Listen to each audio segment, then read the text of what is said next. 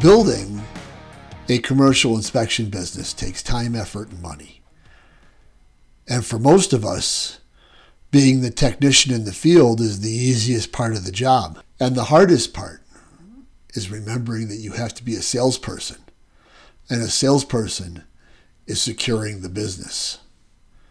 So today I want to talk a little bit about some of the skills and techniques that you could harness to help build that sales effort and build those sales skills that help you land more inspections, do more work, and be more profitable.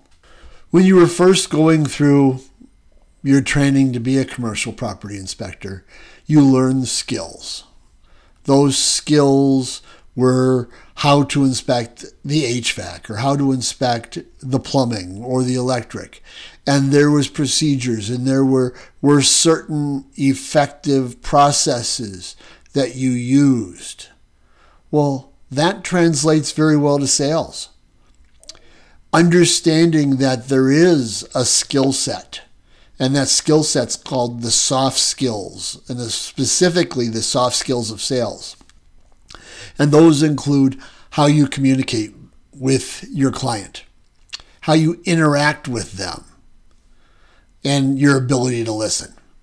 So when we think about these soft skills, they can really be divided up amongst some very honed and well-practiced elements within these soft skills. And that's what I want to spend some time with today. And let's see if we can talk about how to develop your soft skills and help you be a more effective communicator with your clients, as well as generate more effective leads. The first and most likely the most important soft skill, I believe, is the opportunity to communicate. And being very effective in your communication with your client is important. That goes all the way through your confidence as well as your empathy and how you talk to them.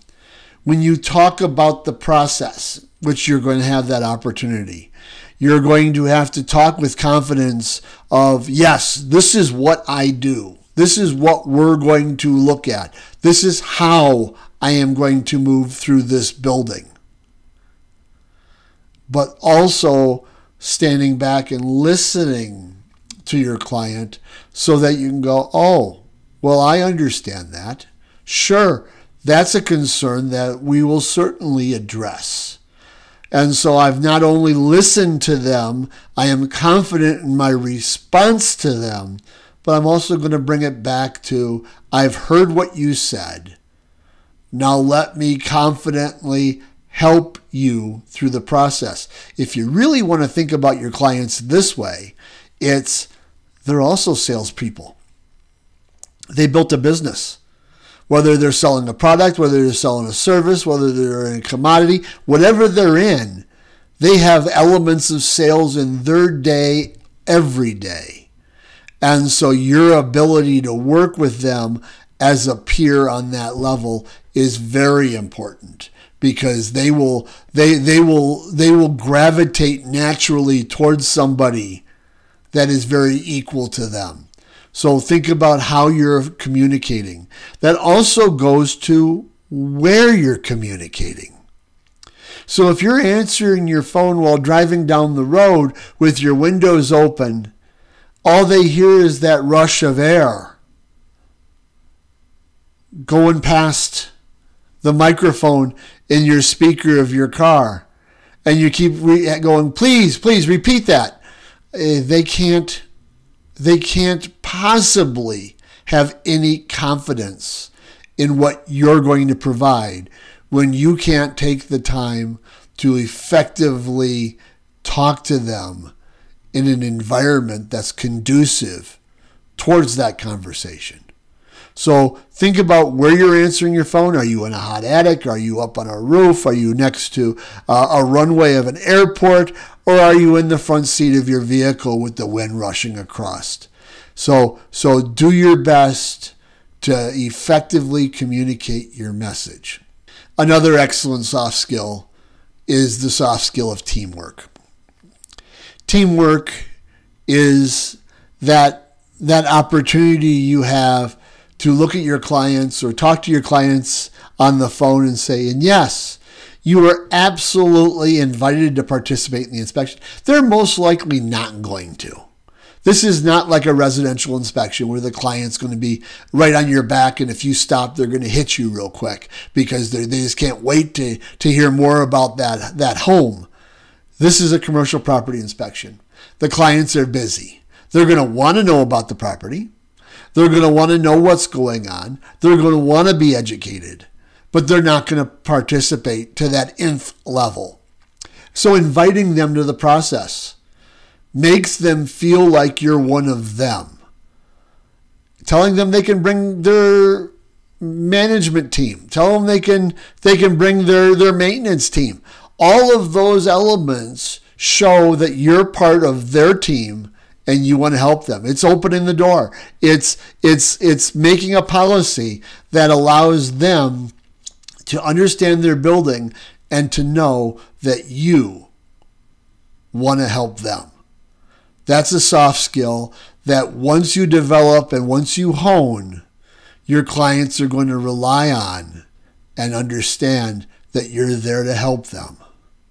And that's something you can incorporate right there into your phone call while you're talking to them during that interview process. Another soft skill that can be developed takes a little bit more time, but once you effectively learn this skill, and maybe you already have it, maybe you've been doing this for your entire career, it's to influence without authority. In other words, they own a company. This is their inspection. All of these things are on their side. But when you can create your credibility and they can build that trust with them, and that's done through the effective communication between you and them, that all of a sudden what you say becomes authority and influence. And you're able to push them either forward or backwards or to where you need to have them be pushed. And push is, I don't want to say you're making them buy a property. I'm saying push in the come to your side of the table. Then you have this ability in a sales technique to have them accept what you say. So an example for that would be, so I've been doing commercial inspections for almost 30 years. And in doing commercial, an example of this would be, I have been providing commercial inspections to clients just like you for almost 30 years. And in properties like the one you're buying, often have conditions in the parking areas that might require some attention. So I'm going to make sure as I'm walking through your parking lot. Yes, I do spend a great deal of time in the parking lot. You might not think parking lots are important, but you could have hundreds of thousands of dollars in parking lot damage. I will be paying very close attention to that. Is that okay? Is that something that you want to make sure that I understand? And then they're going to come back and they're going to go, yeah, I never thought about parking lots. And I'm very appreciative and trust that you're going to take care of parking lots because you've said that that is important to you. And if it's important to you, me, the inspector, then it's going to obviously be important to the clients. And now I'm persuading them that, or building that trust to get them to listen to me. And in listening to me, they're most likely going to go with my services.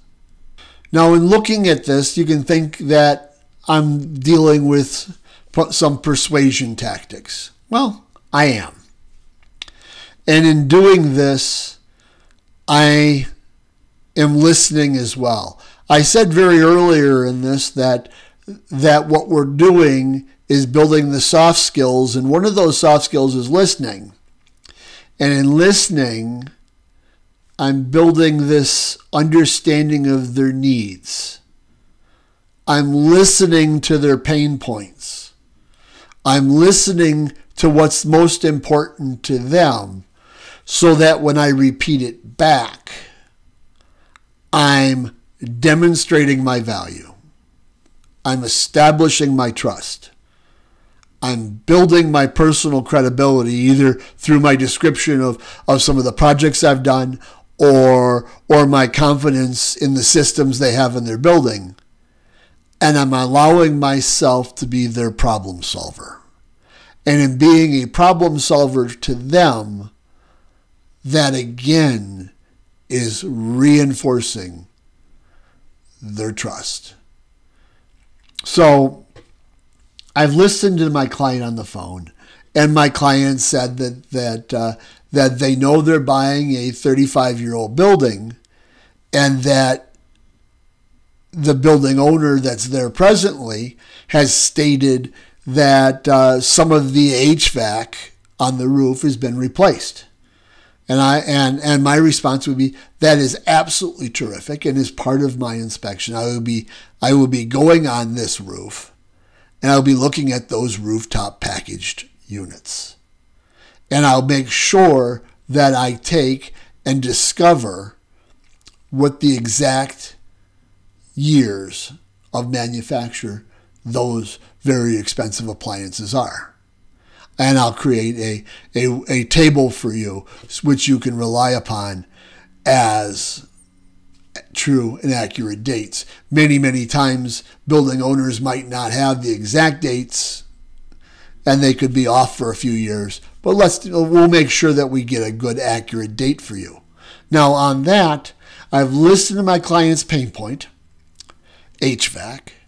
I've been a problem solver by thinking about how I can help them, which is discover dates. I've told them I'm going to go on the roof and I'm going to build my credibility. They can trust me that I'll get this done. So for this, I've demonstrated my value of why they need to hire me versus somebody else. And so those are my persuasion tactics that I would use when building this portion of my sales technique. A commercial property inspector has to be confident in what they do. You can't walk into a commercial inspection and be afraid of the process or afraid of the building or not understand what's going on. We've done our research. We've looked at the building. We've walked around it, possibly virtually through all kinds of different means that are available to us. So we know what we're getting into. This shouldn't be many surprises other than physical conditions that are present.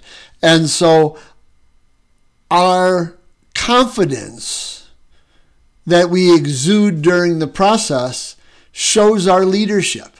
And leadership is an absolute key to a soft skill. I've always used words like I and we. When we built this building, they go, you built this building? Well, no, I kind of used the community we because I can project my brain into when this building was built. Whether it was built 10 years ago or 110 years ago. I can project myself into that process and use that as a tool so that I can say, and this is the technique that was used here. And then this was what was used here. And then the clients can go, well, geez, I trust that. And I understand that. Good. And now I've got the confidence. But in that same texture or that same conversation, if you walk up to something in a building and you don't know what it is, show the humility enough to tell them, yes, this is something that's unique to this process or unique to this building. I do have a colleague that I can rely upon that will help us get to the bottom of this situation. and I would document it. I would take the picture of it. I might even say, if with your permission, I'm going to bring them in tomorrow and let them take a look at it. All of those things show that you're placing the client's needs first. The key is it's your client's the most important person, and it's your leadership that understands that you can lead by example, you can lead by force, you can lead by a strong arm, or you can lead by humility and grace. And most people will gravitate towards humility and grace with a lot of confidence sprinkled into it. Now, just because you've gone through all of this effort to build these relationships and really work hard on these soft skills, it's important that when you're talking to whomever you're talking to and doing such an awesome job of these sales tactics, you're talking to the right person. Only you can carry your banner and tell your story with the vigor and importance and gravitas that's necessary to persuade somebody to purchase your services. So whether you're talking to a buyer or a seller or somebody's assistant, the real estate agent, a leasee, a leaseor, whomever you're talking to, that person has to be the decision maker. And so if a real estate agent's calling you up and saying, hey, I need a quote on a building, awesome. But don't present your quote directly to the agent. Say, and can I have the name of the client so that I can call them directly and talk to them about the process? Oh, no, they're out of country, or they need to be. Well, okay, I understand that, but it's really important. Unless you're the decision maker on this process, I really need to talk to the person that's going to make the decisions, because there are certain things that we need to talk about to make sure that I meet all their expectations. Because again, we've talked about this in other arenas. Maybe there's an assistant calling you, and that assistant's not going to go carry your banner over to their boss and say, hey, you got to use this guy. This person was great. Or you got to use her. She was fabulous. Whatever it is, you need to talk to the person that's the most important, and that's the person that's purchasing the building. Now, none of what we've talked about in the sales technique will work if your fees are way out of line. Many times you'll never know your fees are out of line unless your client tells you they're way out of line. But establishing your fees is something you should do long before the phone ever rings. And we have created many, many, many resources to help you with establishing fees. Some of which include our course, How to Determine Inspection Prices and Write Proposals. This course goes through all of the various small steps to help you successfully navigate developing fees. This includes types of properties, mystery shopping or inquiring about other potential competition in your marketplace's pricing. It has a little background on the industry. And then we talk about physically pricing various types of buildings, whether they're warehouses or office spaces, multifamily, or lodging. And so take a look at this course, because I think it's going to be a huge tool to helping you bridge that gap and being more successful. So once you've reviewed that course or taken the course and understand all those various concepts, then you can start thinking about how you're going to project or present or provide your fees to the client. And this is where all of those soft skills that you developed and honed and have been practicing really come into bear. Again, that course that we have online free to members talks about market research. It talks about mystery shopping. You can also talk to colleagues. Getting to know your market is probably the most important thing with establishing market research, because you know the neighborhoods, you know those areas of your community and what's hot, what's not, what the going rate is. You might have one side of town that could be half the price of the other side of town. And if you were going to go to the one side of town and charge your typical fees, that might not go over as well as the other side of town. I don't know. Every community, every marketplace is going to be different. And when you're looking at your fee structure and you're looking at these projects and dealing with the sales skills, this course will go into determining your fee structure, which includes hourly, square footage, a flat fee, percent of sale, or a combination of possibly hourly and square foot. So I really encourage everybody to take a look at that course, as well as all the other information we have available on our website. But then now it's time. It's time to take that price, that fee that you've developed so diligently in your research process, and you got to take those soft skills that you've developed and marry them and put them together for your clients so that they have an opportunity to be convinced that you are the right inspector for them.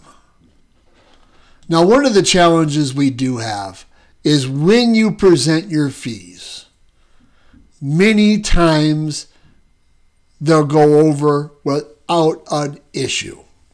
Yep, awesome, great. When can we do this? But there will be those occasions that your fee is going to be met with an objection. And potentially some negotiations. That's just not going to work. Would you do it for?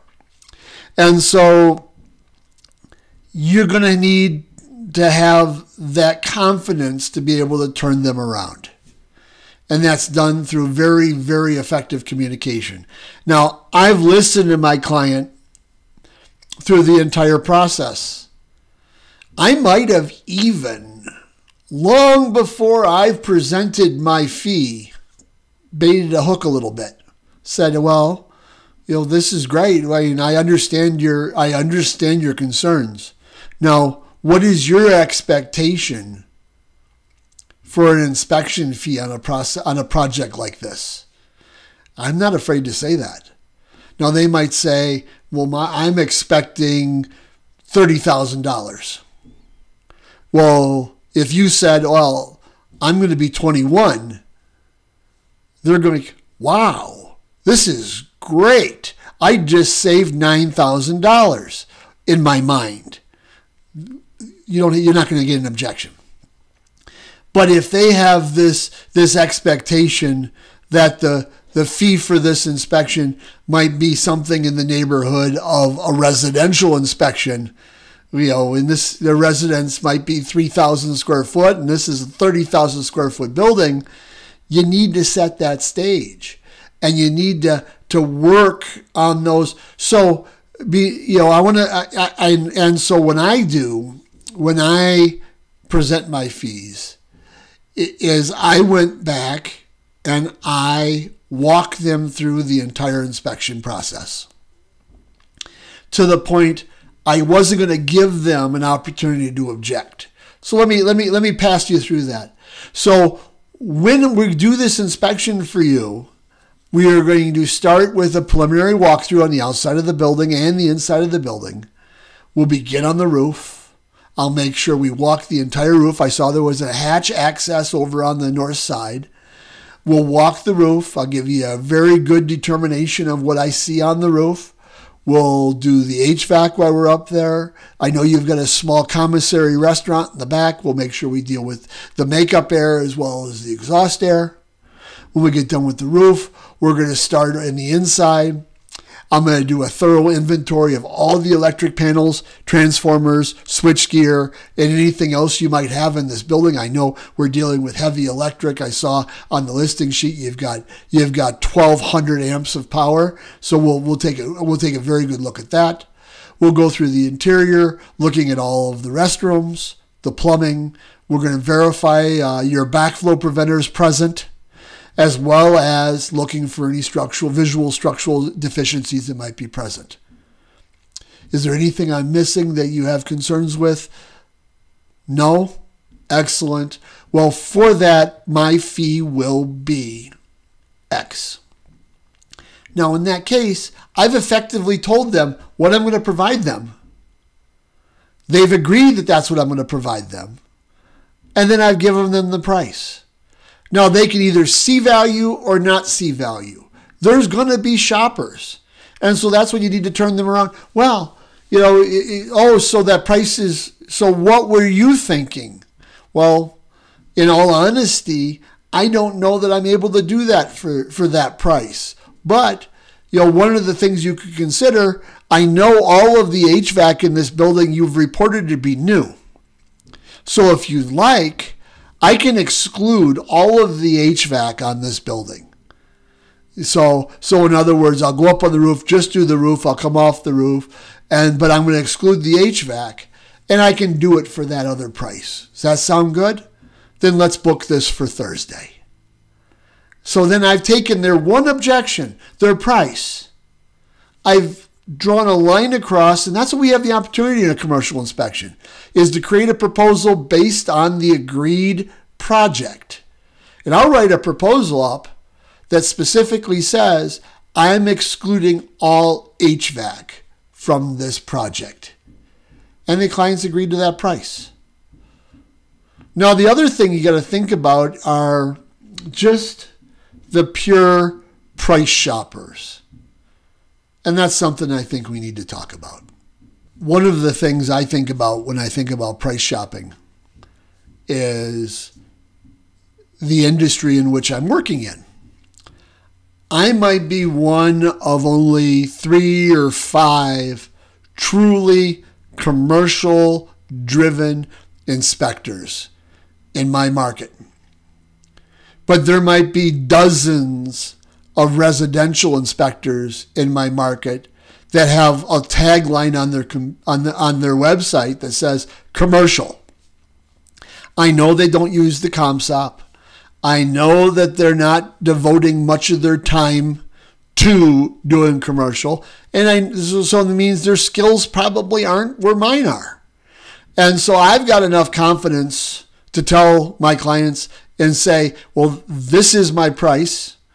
I know you're going to be shopping around, and I appreciate that. I don't do anything without shopping, but mindful that as you're shopping around, I am a member of the Certified Commercial Property Inspectors Association. This is my focus. I do commercial inspections. I do commercial inspections almost every day of the week. And you might go out and find other inspectors that might be just a little less expensive, possibly, than me. But are they possessing the same experience or using the same standards that I am? And so that's something for you to consider as you're shopping around, is make sure that you're looking at a true comparison. We don't want to have you have the fate of this building by means of your education and your knowledge that you're going to garner from this inspection in the hands of somebody that's what we would describe as a dabbler, or somebody that does not do this with the precision and the expertise that I will have. Now, that's the confidence that I'm showing. That's that soft skill coming back out that I'm trying to deal with. Another confidence tactic that you could use that I've used so often is the confidence in my schedule. So it's like a win-win. I don't want to talk about discounting. I don't want to talk about well, I've come down a little bit. But I always want to make my clients think that I am needed. I'm needed all over the place. I am busy. So they're calling on a Wednesday, for instance. I'm booked out this week, but I can provide this inspection on Tuesday. So that tells the client that, or at least baits the client to thinking that I'm a very sought after inspector. And Wednesday, Thursday, and Friday, I'm completely booked out. But I can do this on Tuesday. I need to get on the calendar because I need this done.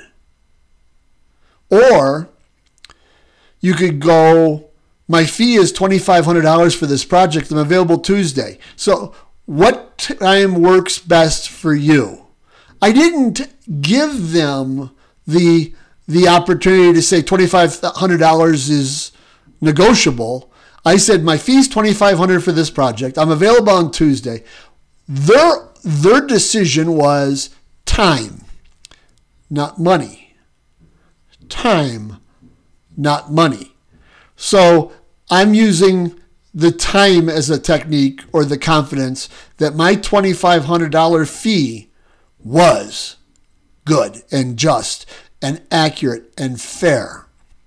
So at the end of the day, I really try to be fair in my fees. I try not to be the highest in the market. I try not to be the lowest in the market. I try to be fair to what I believe my time for that project and the effort was worth. Now, if you get a client, and I'm just thinking off the top of my head, that if I get a client that doesn't like $2,500, so, say, well, at $2,200 on Monday, would 9 o'clock be good for you? So I knew I had a hole in my schedule on Monday at 9. I gave them a $300 something break, which I hate negotiating. I hate that because it's my money I'm throwing away. But I landed an inspection on Monday at the time where I wanted it, which is 9 o'clock. So they won a little bit, I won a little bit, and on top of that, I got the inspection. I got an opportunity to meet a new client. I got an opportunity for them to have infinite trust in me because they know other people. I got an opportunity to possibly meet a couple of real estate agents that'll see how I work and how competent and confident I am in my process. And I'm going to treat that $300 as a marketing expense because I'm meeting all these people and I'm going to have an opportunity to do work for them in the future. So that's what I'm dealing with my sales technique on showing my confidence when presenting either the time or the fee.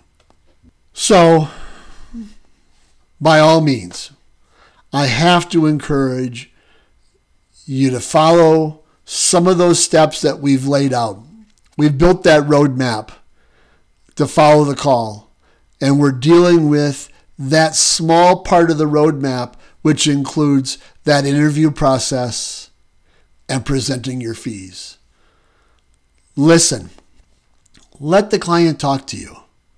The client's going to tell you their pain points. The client's going to tell you their concerns. The client's going to tell you their expectations. The client will probably tell you what they expect to pay, if not how they expect to pay, if not what process they go into this so that you can turn it around.